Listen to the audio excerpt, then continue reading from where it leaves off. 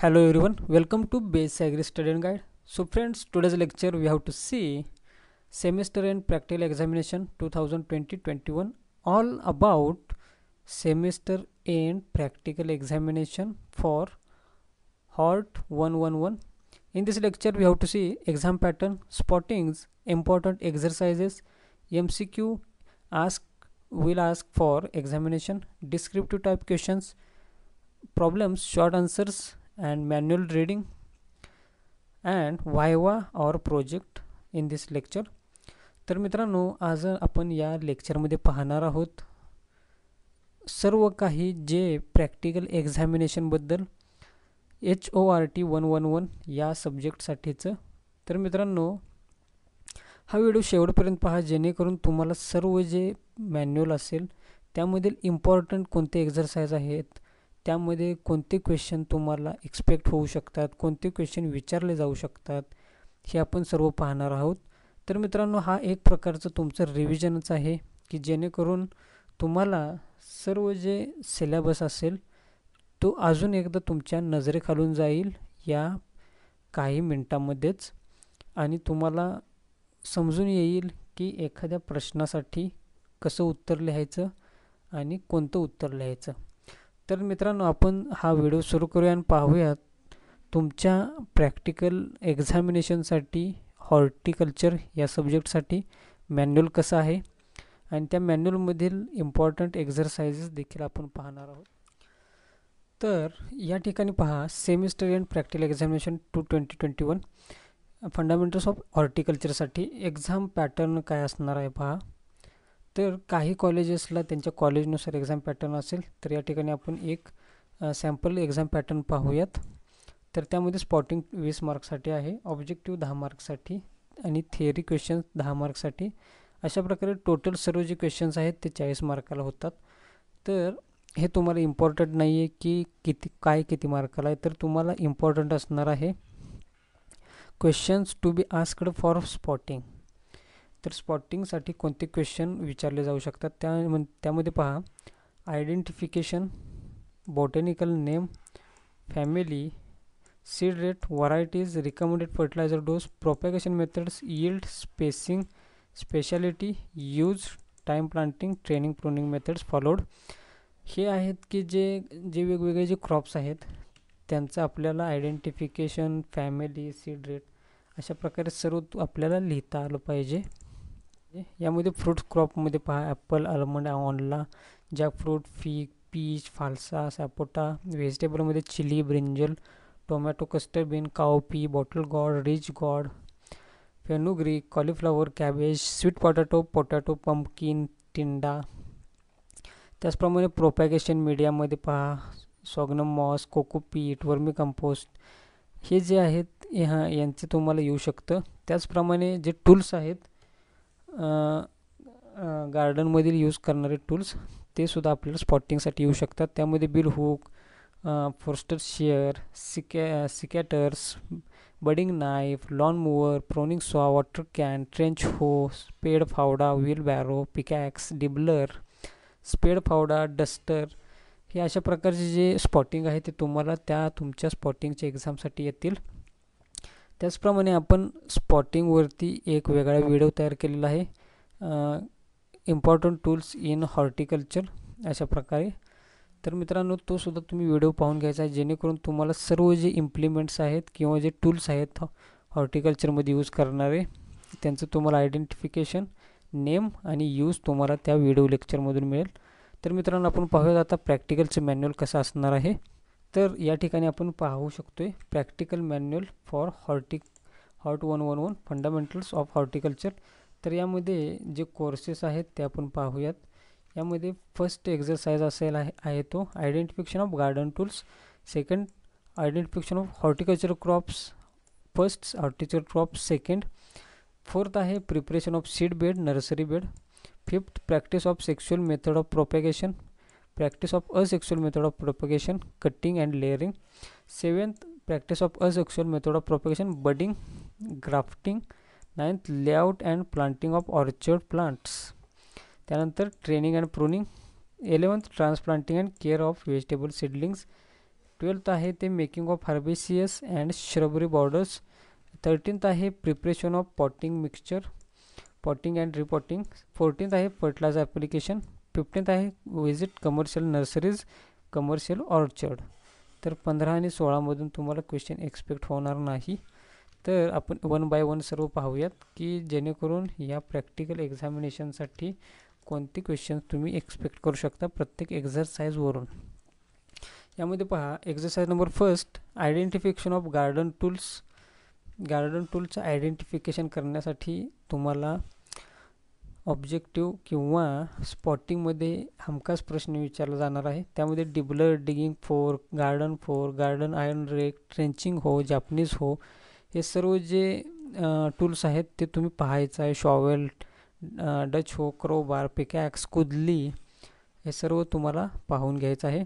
त्यानंतर tools use for propagation, training, pruning and cutting branches, ह्यामध्ये सुद्धा तुम्हाला स्पॉटिंगमध्ये विचारलं जाऊ शकतं. त्यामध्ये air compressed sprayer, Ganesh sprayer, duster हे ओळखता आलं पाहिजे तुम्हाला.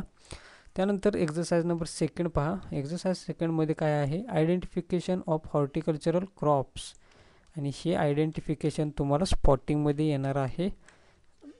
तर हे तुम्ही सर्वांनी पाहून ठेवायचं आहे की कोणत्या क्रॉपला बॉटॅनिकल नेम काय आहे, त्याचं आयडेंटिफिकेशन कसं करायचं, एखाद्या क्रॉपचं कॉमन नेम काय आहे, बॉटॅनिकल नेम, फॅमिली, हे सर्व तुम्हाला पाहून घ्यायचं आहे की जेणेकरून परीक्षेमध्ये प्रश्न आलाच तर तुमचा एकही मार्क कट होता कामा नये.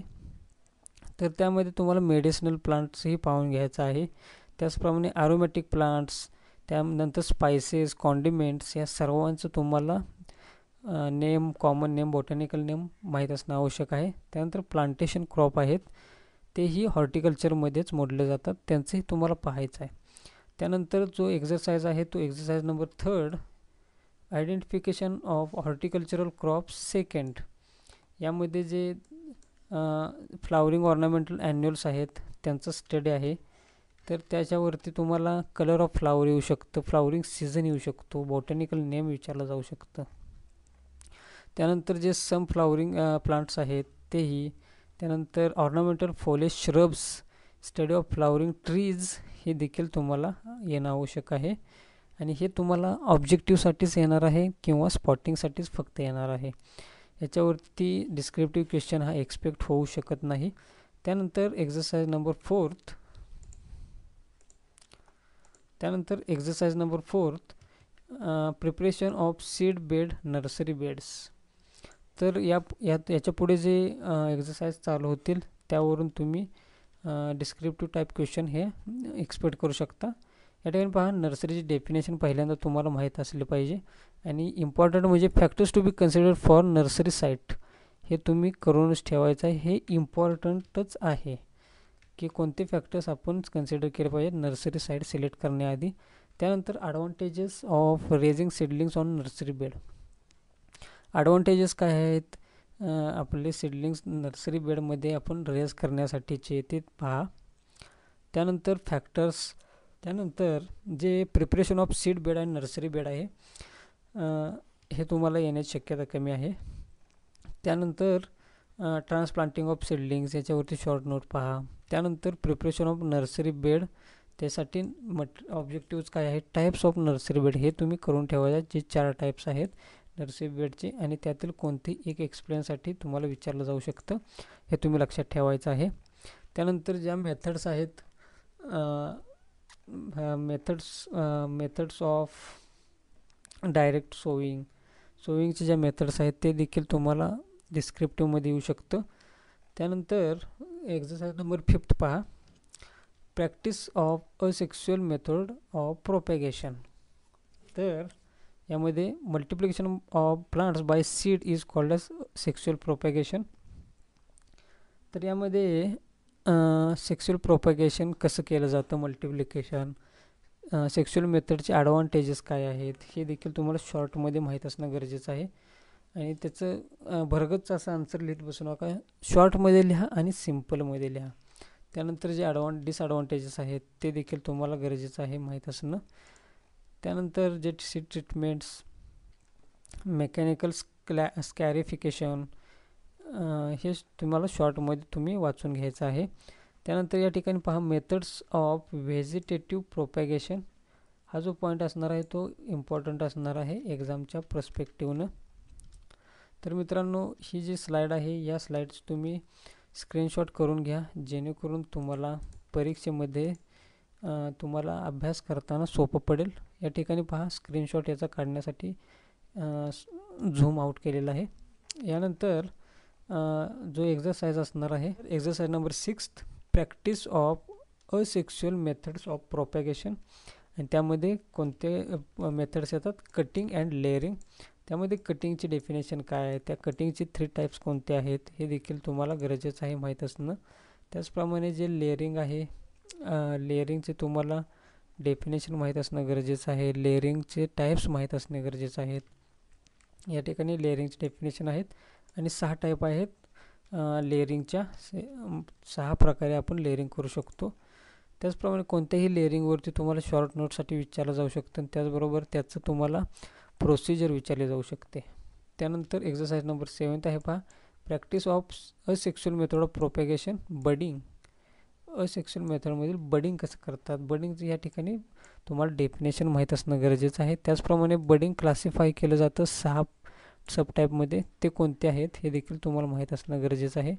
आणि तुम्हाला शील्ड और आय बडिंग याच्यावरती तुम्हाला क्वेश्चन विचारला जाऊ शकतो, हे तुम्ही करूनच ठेवा. त्यानंतर जो एक्झरसाइज आहे, exercise number 8, practice of asexual method of propagation. त्यामध्ये आहे ग्राफ्टिंग.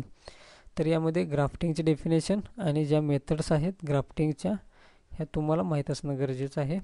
यामध्ये ग्राफ्टिंगचे मेथड तुम्ही करून ठेवायचं आहे आणि यांमधील कोणतंही एक हे डिस्क्रिप्टिव्हसाठी विचारलं जाऊ शकतं आणि ग्राफ्टिंगमधूनच तुम्हाला ऑब्जेक्टिव्ह देखील विचारलं जाऊ शकतात. त्यानंतर जे स्टोन ग्राफ्टिंग आहे, स्टोन ग्राफ्टिंगवरती तुम्हाला शॉर्ट नोटसाठी प्रश्न विचारला जाऊ शकतो. तर त्यानंतर जे बाकीचे जे सर्व प्रकारचे जे ग्राफ्टिंग आहेत ते तुम्हाला इनलिस्टिंग करणं गरजेचं असेल. त्यानंतर exercise number 9, layout and planning of orchard plants. तर जे हा महत्त्वाचा पॉईंट असणार आहे, एक्झरसाइज असणार आहेत पहा. त्यामध्ये सिस्टीम्स ऑफ प्लॅनिंग कोणते आहेत? Square, rectangular, क्युनिक्युनक्स, hexagonal, contour, triangular, या अशा प्रकारच्या ज्या प्लांटिंग सिस्टीम आहेत ते तुम्हाला लिहिता आली पाहिजेत. त्याचप्रमाणे प्रिन्सिपल ऑफ पायथागोरस थेरम हा शॉर्टमध्ये विचारला जाऊ शकतो आणि तेव्हा याचं तुम्हाला उत्तर लिहिता आलं पाहिजे. त्यानंतर रेक्टेंग्युलर सिस्टीममध्ये किती प्लांट्स बसतील, त्यानंतर स्क्वेअर सिस्टीममध्ये किती प्लांट्स बसतील, क्युनिक्युनक्समध्ये किती बसतील हे तुम्हाला कॅल्क्युलेट करण्यासाठी विचारलं जाऊ शकतं. इक्विलॅटरल ट्रँगलमध्ये किती बसतात हे देखील विचारलं जाऊ शकतं. यांपैकी कोणताही क्वेश्चन तुम्हाला विचारला जाऊ शकतो. त्यानंतर exercise number 10, training and pruning of fruit trees. यामध्ये training of fruit crops, ट्रेनिंगचे objects, त्यानंतर ट्रेनिंगचे ज्या टाईप्स आहेत, हेड मेथड्स, ट्रेनिंगच्या ज्या मेथड्स आहेत त्या तुम्हाला माहीत असणं गरजेचं आहे आणि याच्यावरती तुम्हाला क्वेश्चन एक्सपेक्ट करू शकता तुम्ही की ट्रेनिंगवरती तुम्हाला शॉर्ट नोट येईल किंवा डेफिनेशन तर येत राहील. त्यानंतर ज्या ट्रेनिंगच्या ज्या 3 टाईप्स आहेत, सेंट्रल लीडर, ओपन सेंटर आणि मॉडिफाईड लीडर, ह्या देखील तुम्हाला इनलिस्टिंग करणं गरजेचं आहे आणि तुम्हाला यातील कोणतेही एक एक्सप्लेन करण्यासाठी आलं पाहिजे. त्यानंतर जे प्रूनिंग आहे, प्रूनिंगचे ऑब्जेक्टिव्ज किंवा प्रूनिंगची डेफिनेशन, ज्या मेथड्स आहेत प्रूनिंगच्या, हेडिंग बँक, थिनिंग आउट, ह्या ज्या मेथड्स आहेत त्यामधील तुम्हाला काहीही एका कोणत्याही मेथडवरती लिहिता आलं पाहिजे जर परीक्षेमध्ये तुम्हाला तसा प्रश्न विचारला गेला. ज्या techniques of hardening, effects of hardening, gap feeling म्हणजे काय, होईंग म्हणजे काय, विडिंग म्हणजे काय, ट्रान्सप्लांटिंग म्हणजे काय, हे सर्व तुम्हाला माहीत पाहिजे सुरुवातीलाच.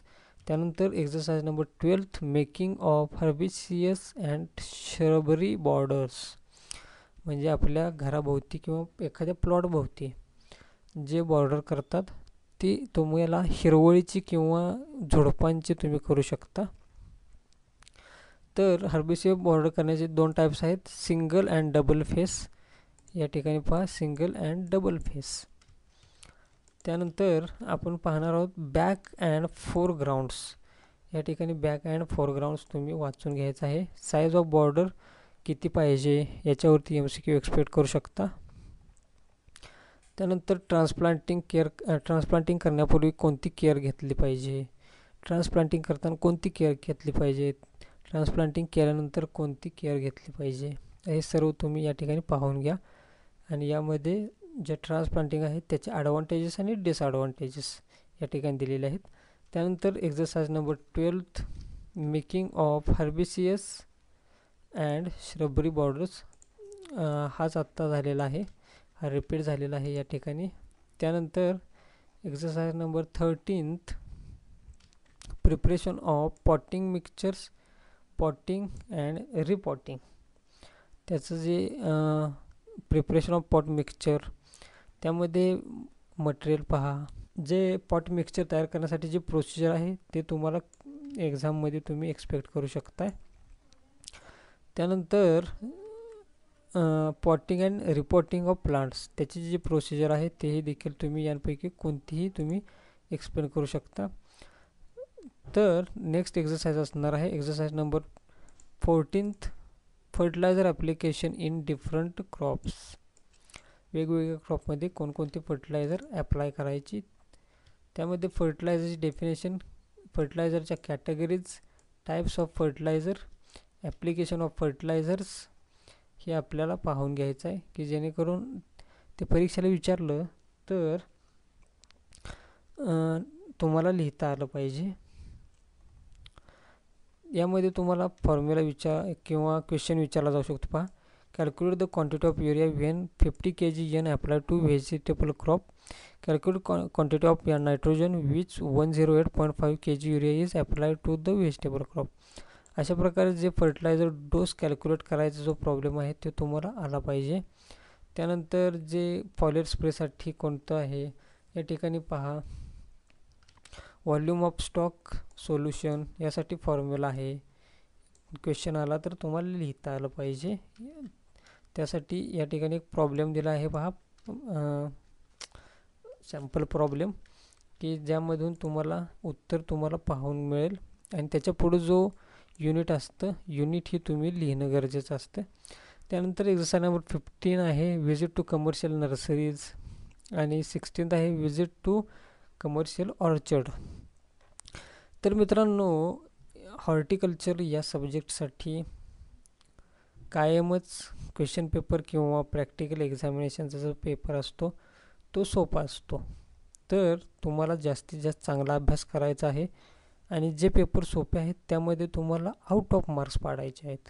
त्यामुळं काय होणार आहे, तुमचा जो ग्रेड पॉईंट आहे तो चांगला होणार आहे आणि एखाद्या विषयामध्ये तुम्हाला जर थोडेसे कमी मार्क्स पडले तर तुमच्या मार्क्सवरती परिणाम होणार नाही आहे. तर मित्रांनो, असे होते हे लेक्चर, की जेणेकरून या लेक्चरमध्ये तुम्हाला AHDS बद्दल सर्व माहिती समजलीच असेल अशी मी आशा करतो. तर या माहितीचा उपयोग तुम्हाला तुमच्या परीक्षेमध्ये व्हावा आणि त्या माहितीच्या उपयोगामुळे तुम्हाला परीक्षेमधील मार्क्स वाढावे हाच आमचा उद्देश आहे. तर मित्रांनो, जर आपण या लेक्चरमध्ये आता डिस्कस केलेले कोणत्याही पॉईंटवरती क्वेश्चन आला तर तुम्ही पुन्हा या व्हिडिओच्या कमेंट बॉक्समध्ये यायचं आहे आणि कमेंट करायचे आहे की ह्यामध्ये आपण डिस्कस केलेला एखादा प्रश्न आमच्या प्रॅक्टिकल एक्झाममध्ये आहे असा आला होता म्हणून. चला तर मित्रांनो, मी आता तुमची रजा घेतो. आता भेटूया पुढील व्हिडिओ लेक्चरमध्ये नवीन माहितीसह नवीन विषयासह. धन्यवाद.